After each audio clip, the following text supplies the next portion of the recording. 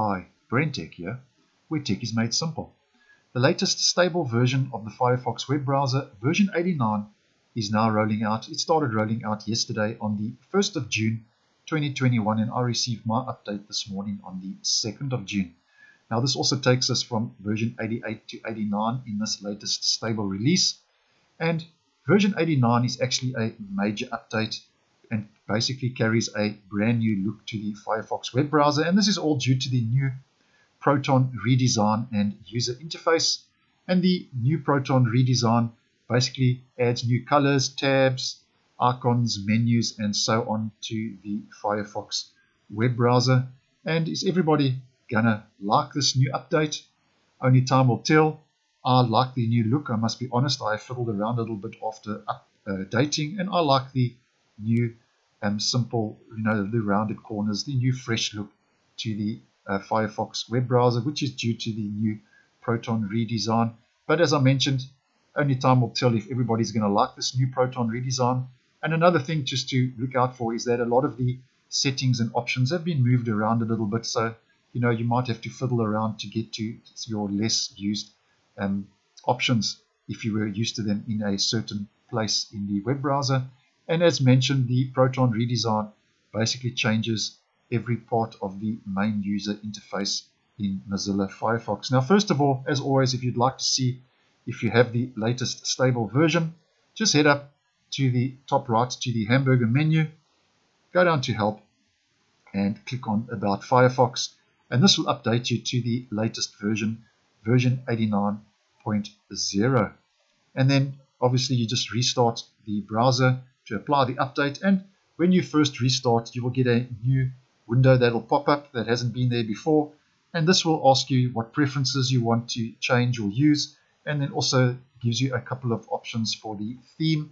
And once you have chosen your preferences and theme, then you can start your browsing session in the new version 89 of Firefox.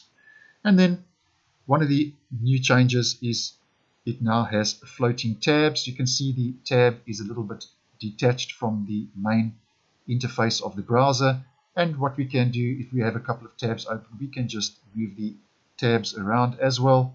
And there's also, if you are playing media, say in YouTube for example, you now have a visual indicator for your audio controls, and for audio controls in the tab that is playing the audio or the media, which I actually found quite handy when I was fiddling around after I updated. And then, as mentioned, the menus are a lot cleaner. So if we just right click on the tab, you can see the drop down fly out menu has got the rounded corners.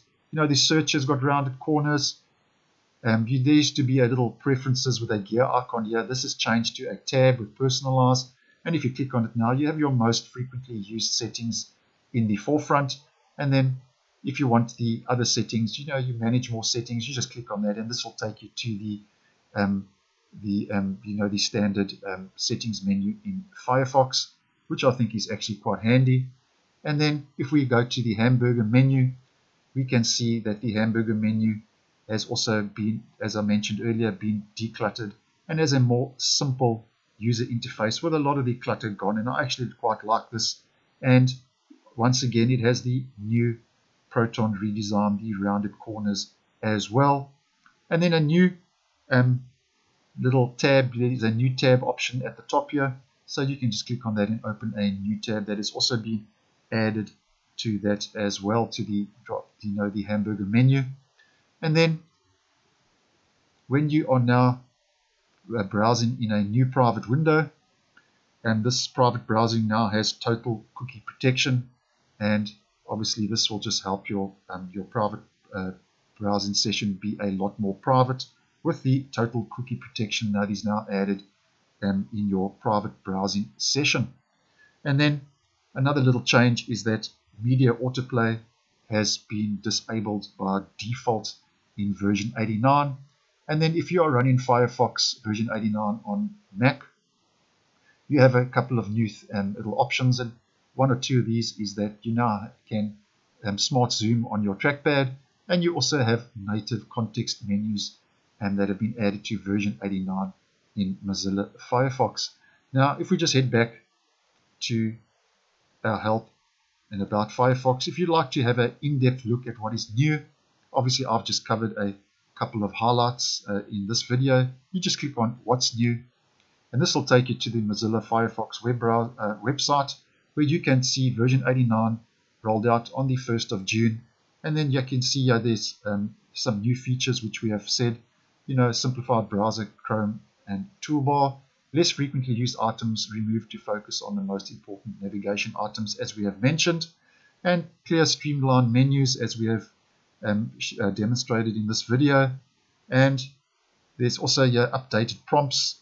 So if you have info bars, panels, and models have a cleaner design and clearer language. And inspired tab design, floating tabs, as mentioned, with the rounded corners and the ability for audio controls, as mentioned.